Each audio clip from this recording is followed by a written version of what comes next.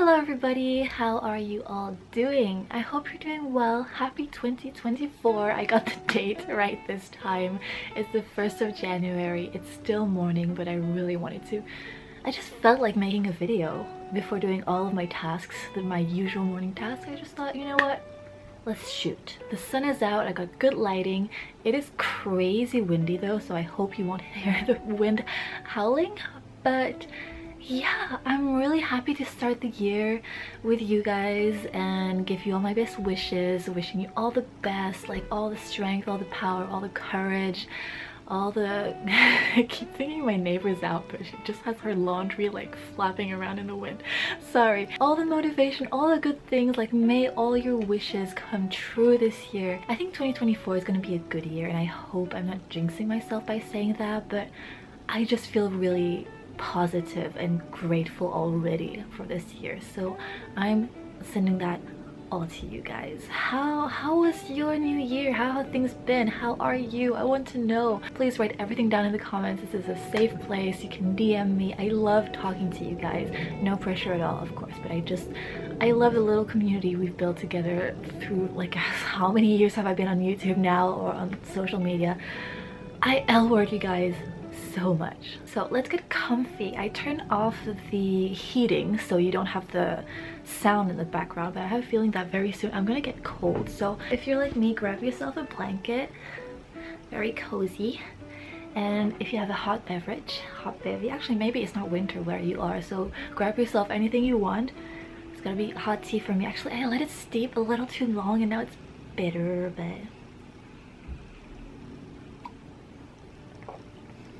it's not too bad. It's Darjeeling. I felt like something a little different today. Right, let's get started. So I finally want to wrap up the Belgium trip from November of 2023. I want to wrap that chapter up, and I did mention in one of the vlog videos that I was experiencing reverse culture shock back in Belgium, because I think by that point, by November, I had been in Japan a year and a half, probably a little over, actually a year and a half. So that had been the longest it had been since going back home to Belgium, where I had spent most of my life. Born in the UK, moved to Belgium when I was 5, moved to Japan when I was 30. So obviously after not being there for over a year and a half, some things seemed a little off, a little strange when I went back home, and I want to share those with you, and you can share yours with me and we can exchange and compare notes. What kind of reverse culture shock have you experienced after being abroad for some time? Right, let me start with the very obvious ones, maybe too obvious. First one is shoes indoors. Well, first of all, I stayed in a B&B and I made sure to remove my shoes at the entrance of my little room, my little B&B area, because it just felt wrong to be indoors with shoes. But going inside the building, I still had my boots on. Going up the stairs, I still had my boots on, and I had to walk through like a little forest area to get to my B&B, and every time my shoes were a little bit muddy and there were like shoe prints on the stairs and stuff, and I just felt really uncomfortable.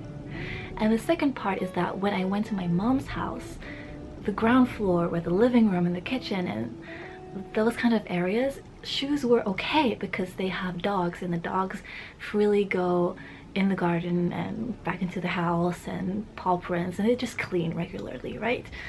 But it just felt really weird to have shoes indoors, because obviously Japan, you take off your shoes the minute you pass through the front door. And I think even puppies, like pups, dogs, animals, they kind of clean off their paws when they come back from walks. I think that even like some more fancy apartment complexes have like this little foot bath, animal foot bath area, or like this little tap at the entrance of the building where you can clean your animal's feet.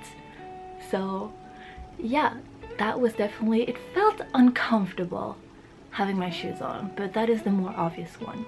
Of course, the next obvious one are toilets.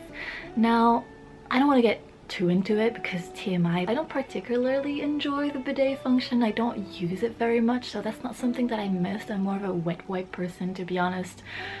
So you know everything about me now. So I didn't exactly miss that. Like, a lot of people say like, oh, the toilet paper was so scratchy on my poor butt when I went back home. Nope, not me. Wet wipes all the way. But what I did miss were the heated seats, because it was pre-winter, already really cold back in Belgium. So the first few times I kind of had that little shock when I sat down on the toilet and the seat was very cold. No heated seats. The next one, also kind of an obvious one, is the convenience that I have here in Tokyo. Now before moving to Tokyo, I was living in Brussels, and I thought, yeah, Brussels is pretty convenient after having grown up mostly in rural areas, practically in countrysides.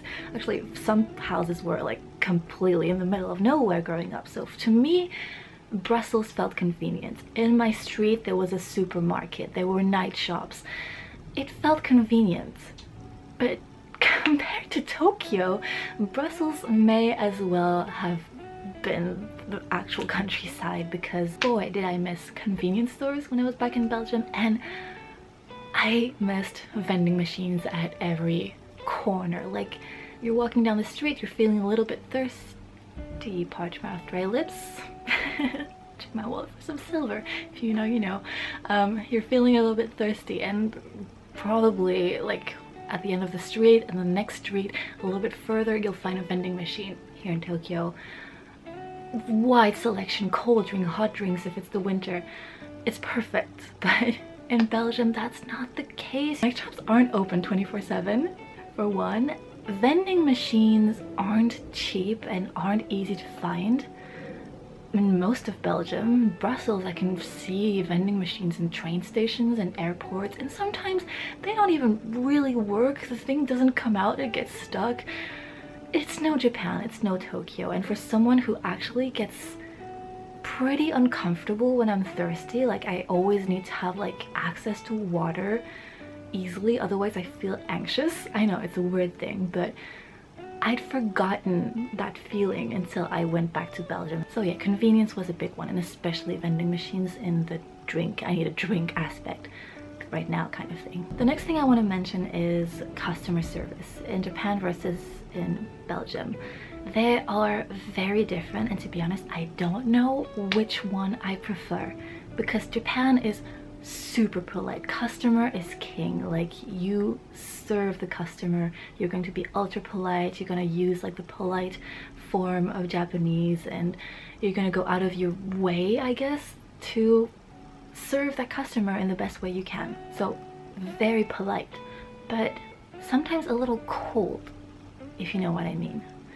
Whereas in Belgium, you can get some really polite people, of course. It's kind of hit or miss, kind of 50-50, but there is friendliness, warmth. You can talk to the salesperson, you can talk to the person that is bagging your groceries. I was talking to the pharmacist. You can talk to the person who is preparing your bread and cutting up your bread and serving you at the bakery. You can have a conversation like, how's your day going? Oh, it's pretty cold outside today, the weather really sucks, yada yada yada. So sure, it's not as polite, but it's warm and friendly. If you try to talk to a salesperson here the same way you would talk to a salesperson in Japan, they would just look at you like you have 3 heads. So it's very different, and I guess if I had to choose, I would prefer the politeness, because at least it's consistent. You know what you're gonna get. You're gonna get someone competent most of the time. Whereas in Belgium, I do remember trying to get like something changed from my phone a few years back in Brussels, and the guy did not care if I walked out a happy customer or not. Whereas in Japan, usually they will care if you walk out of their store a happy, satisfied customer or not.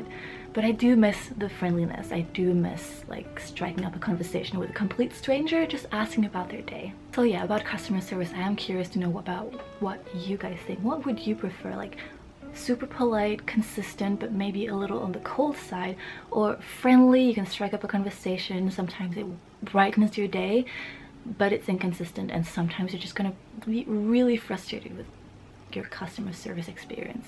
I just spilled tea on myself and I can still feel it drip. The next one is public toilets. Maybe this one is another one of the obvious ones. Public toilets in Japan are fairly clean. Even the ones in parks. Well, sometimes you only have squat toilets, which I'm not a fan of, but even toilets in public parks are gonna be relatively clean and not too smelly. Whereas public toilets in Belgium, even public toilets inside restaurants and train stations, are usually going to be pretty gross, and I'd rather avoid them at all costs if I can. I have like this, not really fear, but unwillingness to use public toilets in general, but since moving to Japan I have become a little more trusting when I really have to go, like can I hold it in until I get home? Oh, it's gonna be tight, it's gonna be uncomfortable. You know what, I'm just gonna find a shopping mall. Toilets are usually really clean inside Japanese shopping malls, and even train stations toilets are pretty much acceptable. So that's another difference. Going back to Belgium, I would never try and go at a public toilet unless I really have to go. Whereas in Japan, you have toilets pretty much everywhere, and 80, maybe 85% of the time they're gonna be pretty clean. The next thing I want to talk about is how people behave in public in Japan versus Belgium. There is one bad point in Belgium and one bad point in Japan. For me personally, this is my personal opinion. Let's start with Belgium because it's kind of obvious.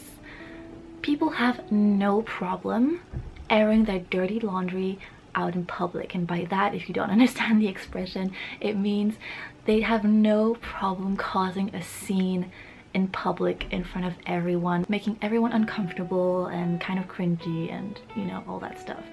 And I was reminded of that when I was at the supermarket in Belgium, not even in Brussels, so that's something else. Like, it's usually a quiet town where my mother lives.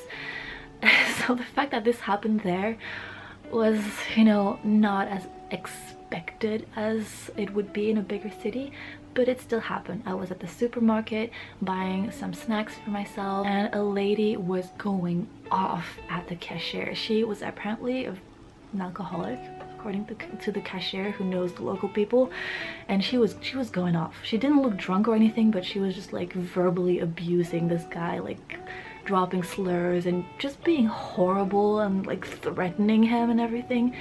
It's just like I'd forgotten about that, and I'd gotten used to not having that in my life. Of course, things like these can happen in Japan. People are people, we're not robots.